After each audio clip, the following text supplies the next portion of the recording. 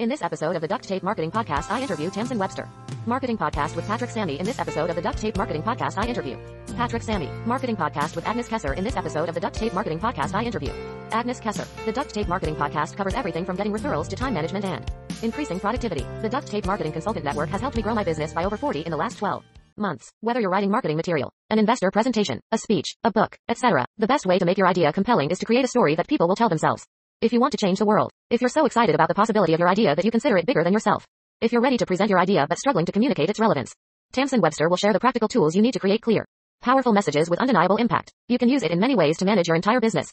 In marketing, sales, task management, even hiring and, of course, project management. Tamsin is a strategist and storyteller, helping people find and create stories that partners, investors, clients and customers will tell themselves and others. If you know your small business needs marketing but don't have the time or resources, take note. Patrick is the CEO and co-founder of Span Health, a data-driven health coaching platform and program. He is also the author of a new book called Find Your Red Thread, Make Your Big Ideas Irresistible. Monday is more than just a project management tool. We recently switched to a program called Monday, and we really like it. There are a lot of tools to help companies get their work done.